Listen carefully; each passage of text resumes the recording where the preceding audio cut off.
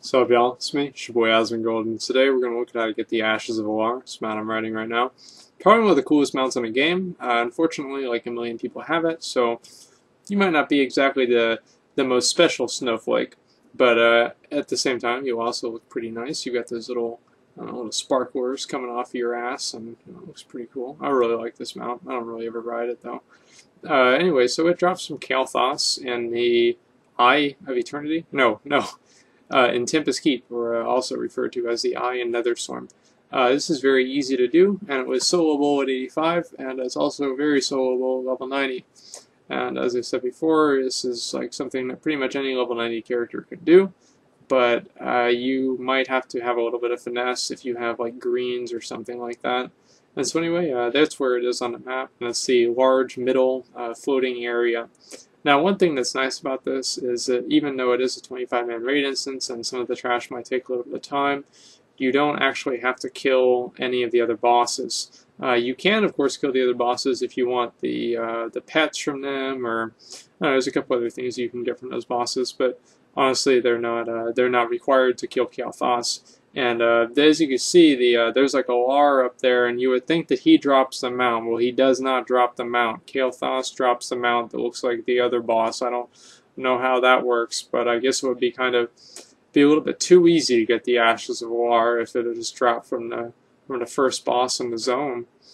But I'll show you guys Alar. This is a really cool instance. I remember first time I did this instance, it was a lot of fun. There he is. That boss was a real pain in the ass too.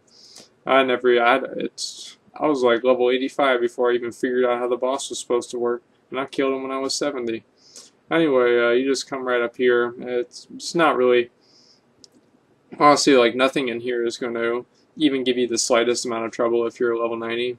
You just use whatever AoE spell you have, and you just pretty much cast that, and then they're going to die. I died. Don't worry about it. As you can see here, they are all dead. They drop some cool transmog gear. They also can drop, let me think, they drop a lot of greens. I heard that the greens actually got nerfed a day or two ago. And so, I mean, don't quote me on that, because I think that's like per instance, but if that is the case, then maybe not as much the greens, but I know that they do drop cloth and just some other things too. And so this is the room where kael'thas is.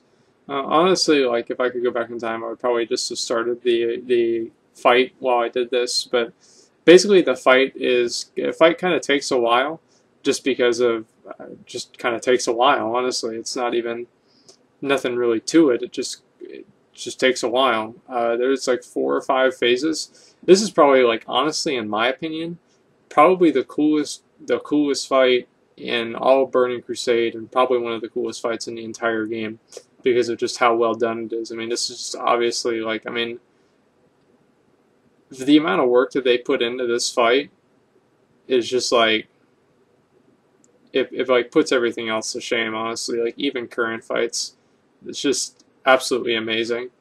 And especially whenever you think of the fact that they did this in 2007 without any, without the same resources that Blizzard has now. The first phase, as you can see here, he summons each of these, what are they called? Advisors to fight you. The warrior, basically it's just a high damage melee, and by high damage I mean he hits you for 2,000. The guy with the shield, basically he, well, I'll explain them in a second. As soon as you kill all 4 of them, these magical weapons spawn. And what's really, really cool about this fight is you're actually able to loot these magical weapons, and they're all legendary items. Now, you can't take them out of the instance or anything like that, but it's pretty cool to have, like some kind of weapon equipped. And also, they grant you special abilities, but honestly, like, the downgrade from the DPS is too much to actually even really warrant using them. Now, the guy with the shield, basically the shield and the mace, he fears you, and that's pretty much all he does.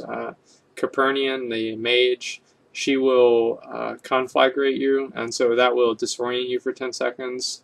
And Thalonicus, I think that's his name, the master engineer, the guy with the tier 400 gear, he'll do a bomb, he'll throw a bomb on you, but you just run in circles and you never take damage from that. And he also puts this thing called Remote Toy, which is, in my opinion, the most annoying debuff in the game. Basically, at some point after you kill the weapons, he'll respawn all of the advisors, and they'll have twice as much health. Now, here's the most annoying part of the fight, because basically you're going to get spam CC'd by 3 of these mobs, and the melee guy doesn't really do anything, honestly. I think he does a knockback. And so if you have a pet class, having a pet's really helpful here, but you want to despawn or dismiss your pet before you fight, what's his name? Kael'thas, because sometimes he'll mind control you, and if he has 2 targets on his aggro table, he will mind control you even though what's it called? Even though you're by yourself, he'll count the pet as a second player, and he'll mind control you, and then the fight will reset, and then you'll have wasted some time. And so basically I dismiss my pet, and then you have to get him to 50% health, and then he'll just die. If you don't kill him if you kill him very slowly, he'll cast a Pyroblast, which does 50,000 damage to you. And so again, it's not a game changer, but again, probably if you can't do that much DPS, you're either a healer and it doesn't matter, you just heal the damage, or you're really terrible and it's probably going to kill you anyway. Honestly, this fight's like really easy to do. There's not really a whole lot of talking. As soon as he hits 50%, as you see, he goes up in the air and he like goes into his like super phase, and then he'll come back down and you just finish him off to 50%. Ashes of Alar, I think, has like a 2 to 3% chance drop rate, and so it's a little bit better than a lot of other raid mounts, and so you've got a good chance of doing this. It's a once every week reset, and so that's honestly pretty much it. So you do it with your alts, what I'm saying, and do a every week and you get them out. So thanks for watching, and like, comment, subscribe.